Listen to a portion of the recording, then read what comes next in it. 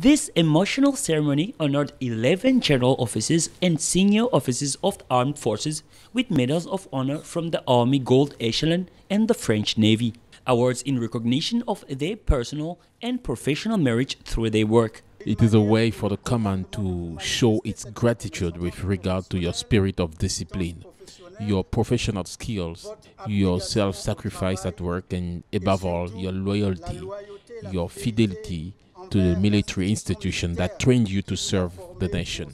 The Brigadier General, Chief of the General Staff of Armed Forces, handed over the testimony of satisfaction or the letter of congratulations to officers including the former Major General of the Air Force, Deputy Chief of the General Staff in Armed Forces called on to other duties. There are decisions that are taken, whether we like it or not.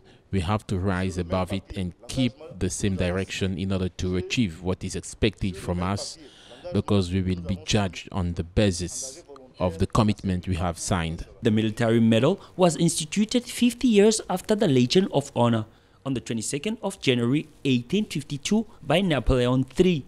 Through this institution, he intended to honor the merits of his best men of the troops and to increase the means at his disposal to reward his soldiers.